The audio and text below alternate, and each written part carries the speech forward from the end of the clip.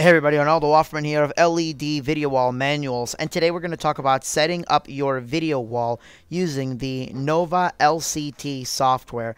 Now, unlike the iOS app that I covered in the earlier video, this has a lot more options. Now, with some of the controllers, you connect to this via USB port. But the beauty about the Taurus, the TB6 unit from Nova Star, is that you don't need to go via USB. You can connect just using a wireless connection or Ethernet connection. There is no USB whatsoever.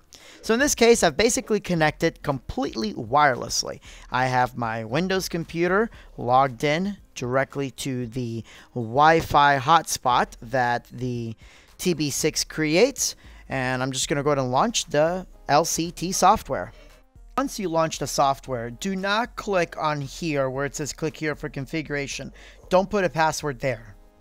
Instead, you're going to click on user, then media player login, choose your Taurus, connect to it, enter in the username and password that is provided to you by the TB6. And click on screen configuration, and you have one screen that you can choose from. So just click next, give it a second, and we are now logged in. So the first thing we're gonna do is we're gonna just skip past this receiving card info. This is basically the information on each individual card together.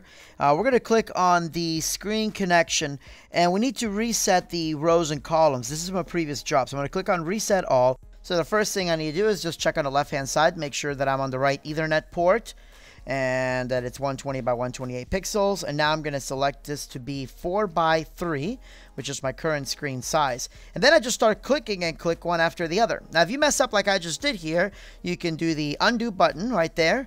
And I'm just going to click them in the order that I wired them in. Whoops, messed up, and now I can undo that. One button undoes, one button resets it. And there it is there. Now you can see there's also the quick connection where you can just click one and then literally like drag like almost like a paintbrush and have it all automatically configured. But if you need something that simple, you may as well just use the phone app. Once everything's configured the way I want it to be, I'm just going to click send to hardware. Your screen should automatically work. Now, send to hardware doesn't save it. As soon as you reset the hardware, everything will disappear. So once everything looks the way that it should and all your screens look good, you want to make sure that you save. And once you save it, all the information is saved directly on each card. As a matter of fact, if you reset it, check it out, I'm going to reset it here. And then I'm going to pull all the information from the hardware.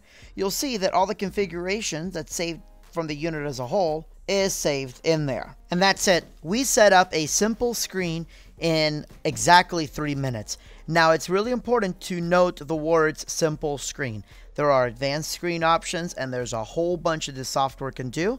And this video series will walk you through every little individual feature, or at least as much as I can give you. Please make sure to like, subscribe, share this with your friends. And if you have any questions or comments, please leave them in the comment section below. Have a great evening, and God bless.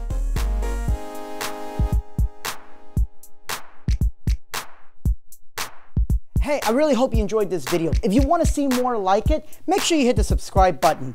Gear It First, honest reviews, incredible gig logs, lots of tips and tricks, and more tutorials than any other YouTube channel. I guarantee it, or your money back.